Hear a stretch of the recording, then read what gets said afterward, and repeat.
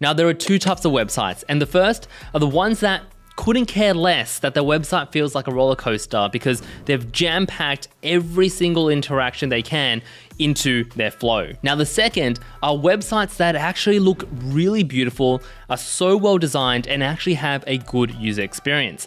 Today, I'm gonna walk you through 5 websites that do just that. Beautifully designed, aren't overwhelmed with interactions, and actually have a good user experience. So, the first website for your inspiration is linear.app.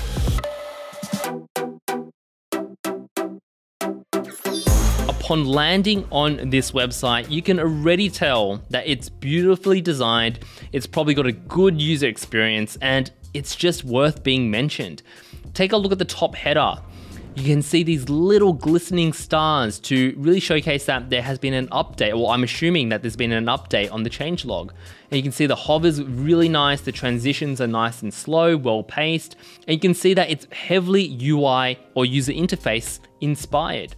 They don't overly do the interactions, they don't overly do the animations on the website. They're subtle, they're neat, well designed. As you scroll further down, you can see that it transitions and really brings out what the product is all about. So linear is a better way to build products. So it's somewhat of like a product management tool or project management tool. It gives you a glimpse of what the product is about. They've maintained this real nice glistening star-like effect that goes around the borders of this design. It's just so well designed. I think the color scheme also makes it very immersive. It's just beautiful to look at. Take a look at the logo dump over here. Well spaced, very consistent logos. Sizing, you can see that they all sort of line up with one another, even spacing, very nicely designed. So you scroll further down, you can see that they've really maintained this nice starry galaxy-like theme throughout. They've also, instead of using a stock photo of a keyboard, they've actually spent that time and effort to designing a custom keyboard that suits the overall brand. So it just goes to show the attention to detail is beyond this world. See what I did there? Galaxy, beyond this world, yeah. So here you can also see that they've done the same with this. You can see that overall, this website, it doesn't need to be overly overwhelmed with interactions and animations and things flying in and out. It's just very subtle, very neat, and they're very quiet about it. But it's also very loud at the same time because the details are so well designed. You scroll further down, you've got a bit more of an interaction over here. But as you can see, a lot of this design inspiration is actually influenced by UI design. So let's scroll further down. Now I do like the blurring of the content behind the header.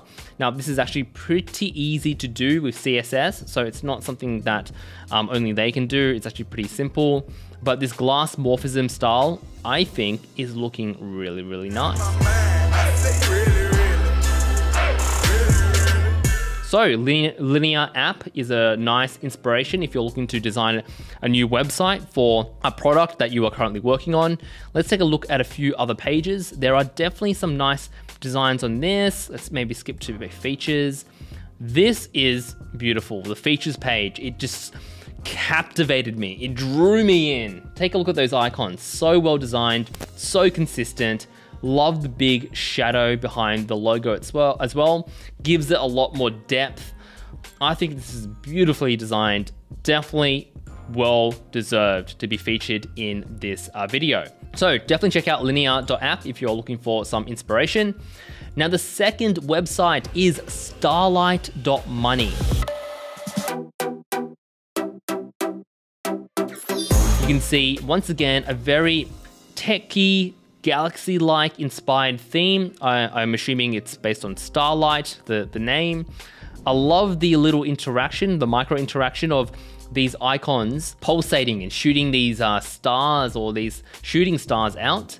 So obviously this product is around the financial OS, so operating system for Web3 teams. It's definitely around the finance system, financial ecosystem for Web3, so for crypto and whatnot. Definitely love this. Very similar to Linear, they have a nice preview of the actual screenshot of what the app looks like. You can see that subtle detail. As I'm hovering there is a nice glow that actually lights up the grid, but also when you put it behind this design, you can see it actually lights up the design as well. So I think there is a slight opacity on the background of this screen, of this design over here. So you can see it's somewhat coming through and it has that glass morphism look. So let's take a look further down. You've got some logos. Let's take a look at here. Nice little interaction. I like that. And you can see that it really makes up when you put so much attention to the details. Every icon, every illustration is consistent. The colors are consistent, the style is consistent. It just makes the entire design seem very premium. And the one thing is that they don't need to say anything. Purely just showcasing their work already increases the perceived value, because if you think about it, they've already put so much effort in the design. So their product, you could just imagine, even if it's terrible, you probably think it's a great product because they've already put so much effort into it, right? So take a look further down, very consistent icons, nice little animations and micro interactions. So hover the cards, you can see that. These light up as well. So there's always some level of interaction on all these little icons. So it's a little bit of a delightful moment when you hover over it. So this all lights up. Just such a well-designed. So let's go ahead and take a look at another page. Let's see what else we can find. Let's go to their pricing page. Once again, beyond this world, Starlight, built to empower. So they've also got some really nice storytelling copywriting, built to empower, very short, very snappy, communicates what they're trying to communicate. So yeah, it looks pretty good. So if you want some more inspiration, starlight.money. Now the third one, a totally different theme, more fun, more charismatic, more punchy, more vibrant. So this one is a calendar, right? So this one is obviously around joyful productivity. It's around calendar, scheduling and whatnot. So the Joyful Productivity app scheduled time for to-dos, events, and contacts. Now I love this intro. It really captivated me. It got my attention, which is a key thing that you want to do when you are designing these websites. Capture their attention, get them engaged so they don't click off somewhere. Now I do like the thing on the right-hand side. I was fairly curious about what these were, so I clicked it, and they're testimonials or somewhat feedback that people had around their product, around how great it is, how well it is, how cool it is. So I think it's somewhat automated that it's pulling these through from Twitter, but it's great social proofing, great social validation on the right-hand side. So if I move my mouse over to the right, it just scrolls through the testimonials or the tweets. Scrolling over here gives me a nice scroll of the content. So this, I don't know if you can hear it, but there's actually a little, they're using sound effects. So each time I'm reaching a new breakpoint here, it's actually clicking through. So they're utilizing subtle sound effects to maintain my engagement, I assume. So we take a look at this. Once again, beautifully designed. It's very UI focused, very UI influenced as well. And I like these types of websites because they generally do have a good UX because they're considering the UI and they're treating the website as if you were designing an application. There are websites out there that are being designed and it just feels like a movie. And I feel like it's not really something that you want to do because you're focusing on the wrong things. You're not focusing on the messaging or the content. You're really focusing on the transitions and making it feel like an animation that's done by Disney. So let's continue going down. Very clear headlines, very clear products that they're showcasing. So joyful productivity wherever you are. They're just showcasing the product. Scroll further down. Let's see what else we have. Yeah, so they really just bring out what the features of the product. Now, obviously, it doesn't really sell me. They're not really telling me what the pain points are, why this product would be better than others, and how it would solve my pain points. They're really focusing on the features, which is somewhat of a copywriting 101, sort of very basic things that you should consider. But at the same time, the product is so well designed that it does intrigue me. It does capture my attention, and it makes me curious about what do they have behind the sign up wall. So design can definitely play a good part in somewhat increasing that conversion rate. If you can really get creative about it and your copywriting isn't the best, the visuals, the way that it captivates the user can actually intrigue them so much that they want to sign up and try the platform. Now, the fourth website is sketch.com. Now, I do know for a fact that it's not the best product for UI designers as everyone's migrated over to Figma, but I would say that Sketch is a very well-designed product still, and their website has always been one of my favorites. I think I personally like the visual branding of sketch.com over Figma, but that's just a personal decision, right? That's a personal choice, very subjective. Now, the reason why I do like Sketch is because it's well designed, spacing is very consistent, the visual styles are very consistent as well, and everything just feels very polished. Every pixel just feels like it's been considered, and they've really taken the time to make sure everything is visually balanced, good copy, good layouts, good interactions, and they're not overdoing it either. All the interactions that they have, all the micro interactions, as you can see over here, and the videos and whatnot, it's got a purpose. It's actually showcasing to us that, oh, you can have multiple people in Sketch, you can work together and whatnot. They're not just flying in for the sake of flying in and for the sake of animations.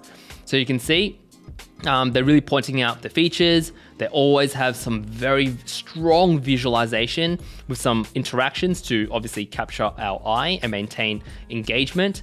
But there's always nice imagery that supports what they're saying with the content. So you scroll further down.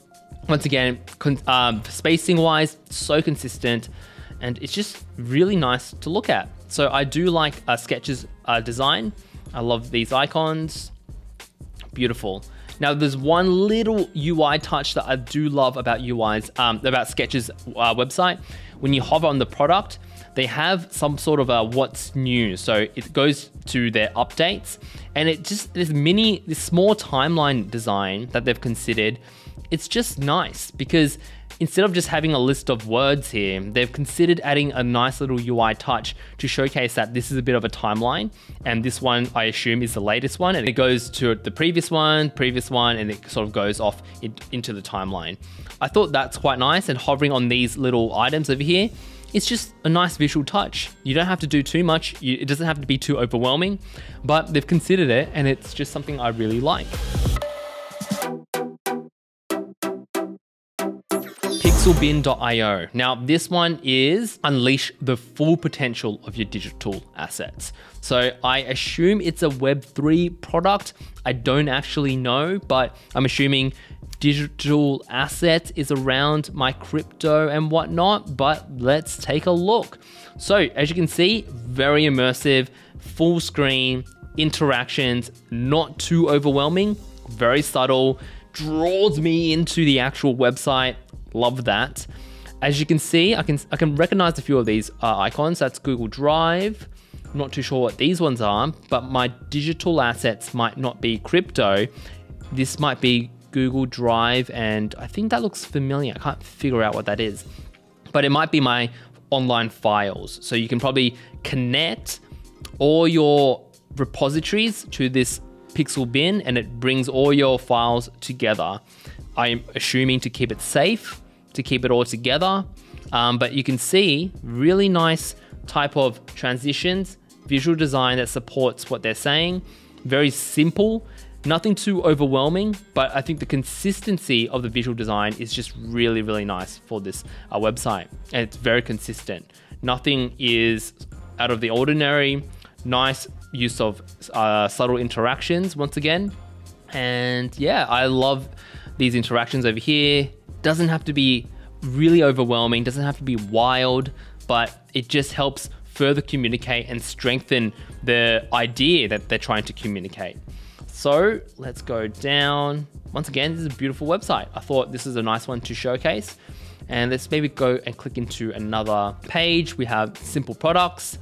Yeah, so it's a very simple website, but I think why I like it is it's immersive, it's consistent, subtle interactions, and I think it's just a little bit futuristic. Really is consistent with that vibe. So hopefully you enjoyed these 5 websites. I genuinely feel like these 5 websites are a great source of inspiration if you are designing a website for a product that you are currently working on, or any type of product, to be honest, because I genuinely don't think that we need to overdo those interactions and animations. They should be subtle, and we should always be considering the overarching UX of what we are trying to convey on our websites. Because in the end, customers and viewers are not coming to our website to just watch an animation. They're actually here to find information and potentially pay for a product that we are trying to promote.